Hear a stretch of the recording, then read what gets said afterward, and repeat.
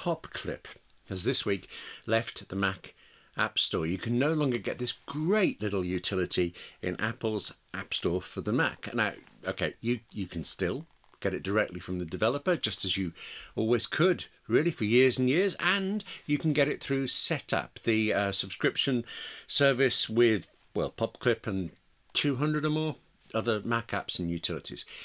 But it has gone from the Mac App Store. And that means it's gone from the widest possible audience it could have. In theory, it could have had the audience of every Mac user in the world. Now, right, in practice, actually, hardly anybody uses the Mac App Store.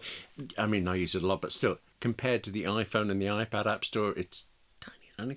But still, I really like PopClip, and I don't want you to miss it just because it isn't going to be in your face anymore. So, let me tell you about PopClip, but since that's not going to take long, let's make something out of this. Let me also show it to you in use as I was recording this week's podcast for 58 Keys Patreon members. And since two other little apps make writing that, making that quicker and easier, and well, actually it's already fun, but kind of somehow more fun, let me show you those too.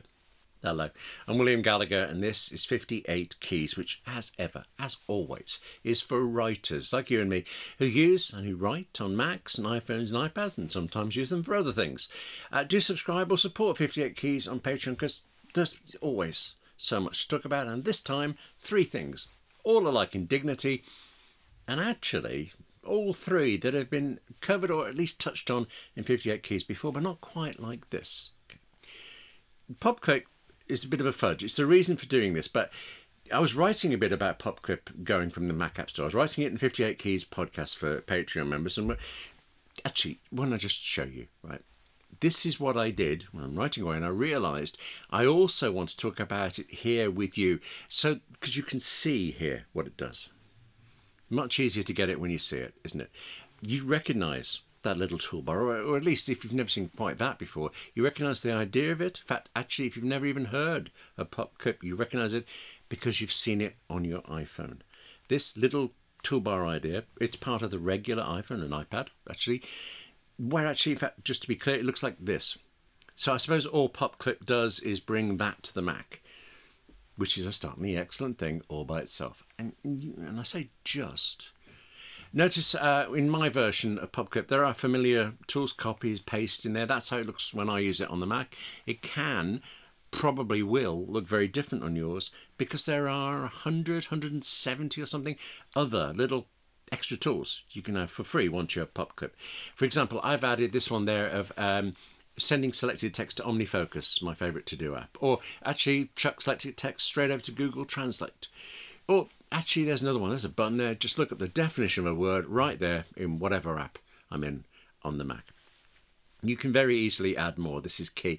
But actually, I'm doing a thing now where it would be handy to just kind of rapidly pop in a timestamp. I'm producing a different podcast where if I just click in the notes and use PopClip, I can say what time it is we got to this bit, roughly. And that actually helps me later in the editing process.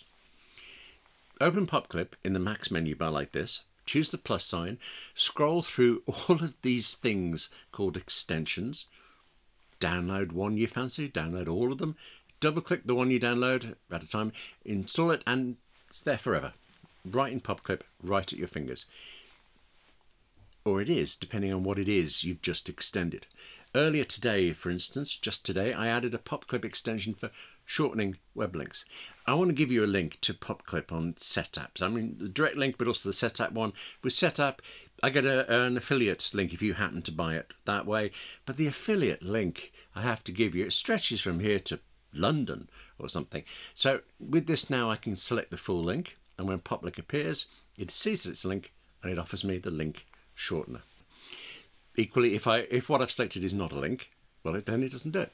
So you can add a lot of these extensions knowing that they will only appear when it's right, when you want them, really.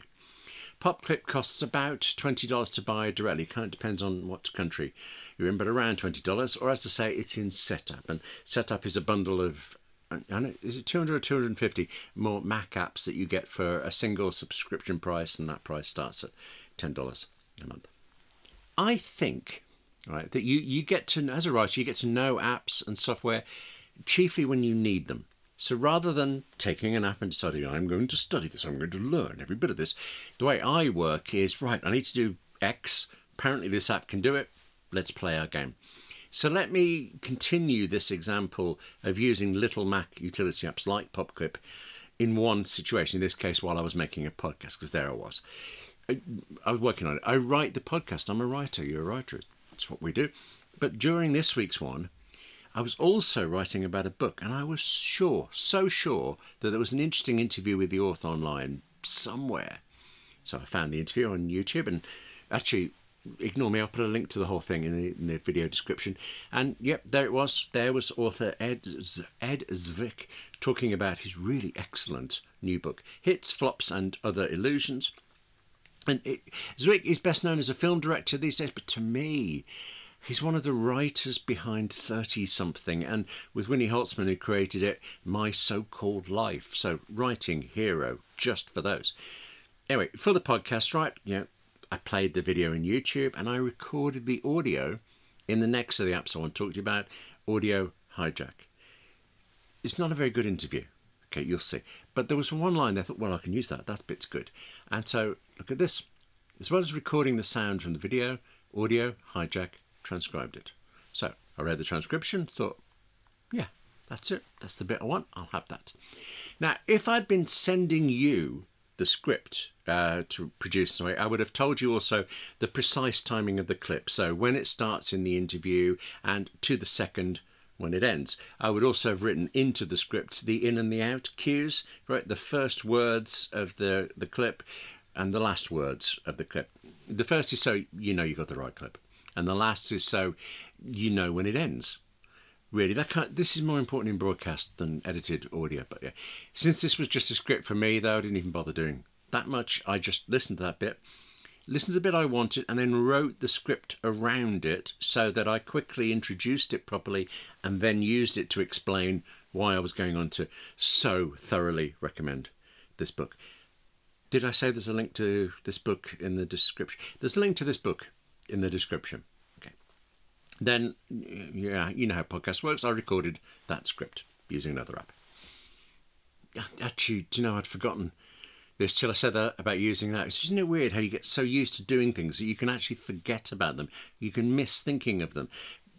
This isn't the app I want to tell you about. I recorded the podcast script, though, in QuickTime Player. Okay, sometimes I'll use Logic Pro, which is actually where I always edit audio, and Logic Pro, that's another app I've forgotten. Okay, I love Logic Pro. How did I forget that? Love Logic Pro.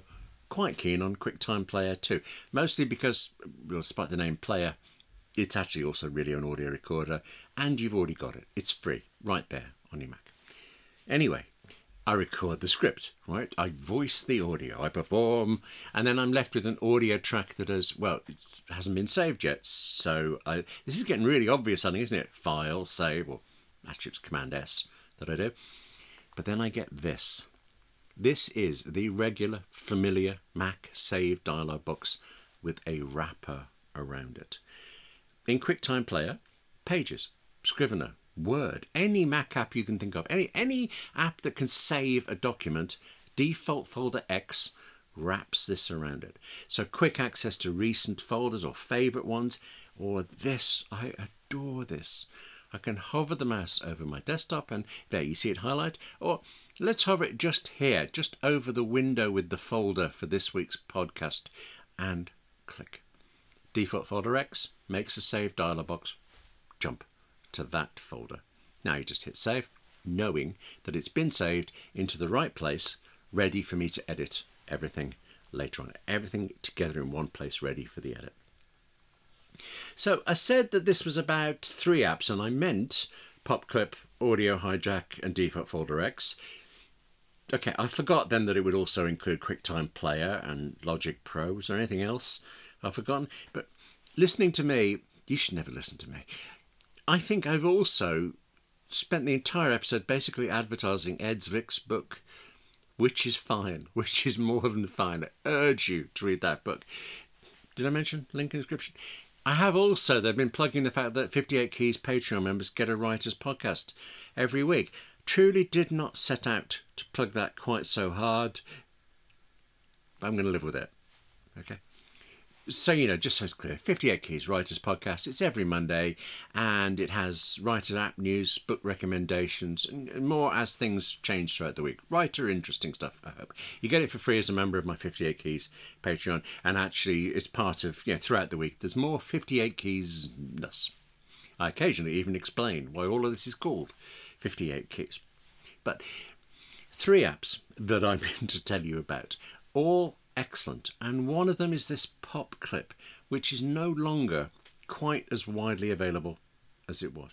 Do check, I mean, they're all great, but do check that one out. I loathe the idea of something so good, I mean, small but so good, losing its exposure on the Mac App Store. But it was necessary, for all sorts of reasons that you can read about in the developers blog. So put another link to that in the description. That's actually quite a lot of links now. Quite a lot of links and a fair few apps to explore. I think that's good. What I know is that that's it for this edition of 58 Keys. Thank you very much for watching. Now, take care of yourself. Eh? Write more. Don't put off the writing just because you've now got 5 apps to have a look at and whoever knows how many books and blogs to read. Keep writing, write more, and I'll see you soon.